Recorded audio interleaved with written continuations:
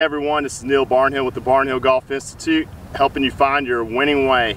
I'm going to show you some ideas and the fundamentals of how to chip with uneven lies. We're going to go over 4 different types today, which is very common when you're playing a lot of hilly golf courses or undulated.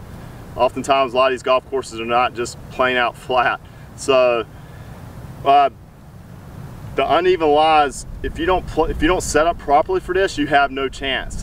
You can fake it out once in a while, but for the most part you're not going to be very successful. So I want to go over the uphill lie, the downhill lie, the side hill above your feet lie, and also the side hill below your feet lie. So let's jump right in. I've got an uphill lie on this one, and I want to go over how we set up properly for it. So I'm going to put my feet about club width apart. Feet are closer together. I'm going to put about 70–80% of my weight on my left foot. I lean my knees forward. The center of my sternum is still behind the ball. I'm not going to be like this. Okay, and then also you can see the grade of the slope is about like that. So what we're going to do, weight forward with the legs first, and then I am going to adjust my shoulders the same angle as the slope. And what that does is it allows us to swing with the heel. Now the main thing when you do this is not to let the gravity let your head go backwards.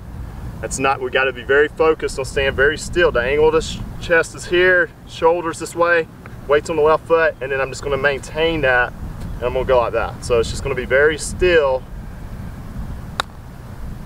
solid. That way you can pick the ball. Now, here's what happens if you don't do what I just said. If you set up and you have your shoulders like this, slope's going uphill, this is what you'll see.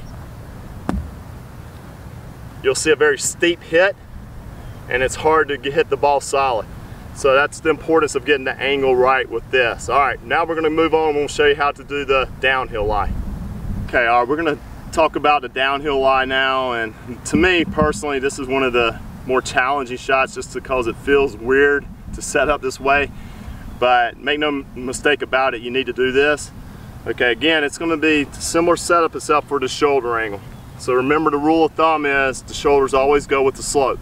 All right, so I'm gonna put my weight, my feet are this far apart, lean forward, but then my shoulders, because it's downhill, I'm gonna get my shoulders leaning this way. Now the significance of that is it's gonna allow me to swing with the heel.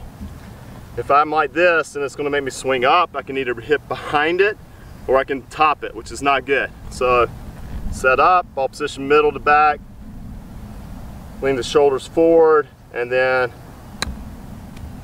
you just stay down with it, and that way you can swing with the slope.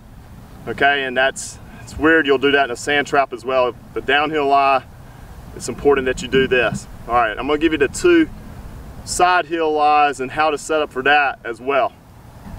Okay, we're gonna talk about the side hill lie with the ball above your feet. This is a interesting shot. You will get this from time to time when playing. The things you need to do in setup are you're going to need to make sure you choke down on the club with it being above your feet. Also, you're going to need to make sure you align different, because when the ball's above your feet for a right-handed player, it's going to tend to go to the left. So depending on the severity of the slope, you're going to need to make that adjustment. Okay, so also too, you're going to need to make sure with the feet, and this is true when we get to downhill lie, your weight always goes into the heel when you got a side hill or uneven lie.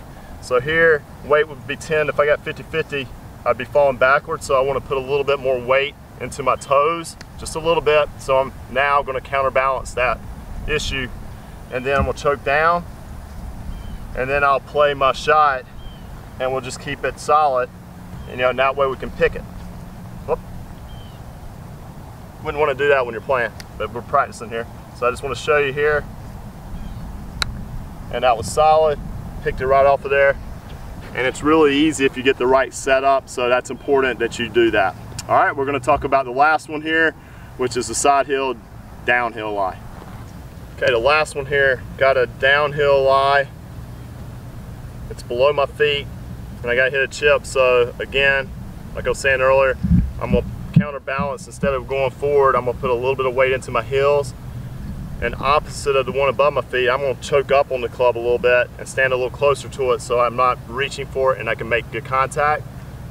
Also, I'm going to have my weight forward, but I'm going to make sure that I align myself a little bit left, because the ball's going to tend to go to right when I hit this shot when it's below my feet. All right, so here we go. I'll take a few practice swings, which is important, just to feel that I got the right distance from it. And there we go, and it went a little right, played for it. But getting all these setups, rewatch these videos, these are just great fundamentals to practice as far as setting up.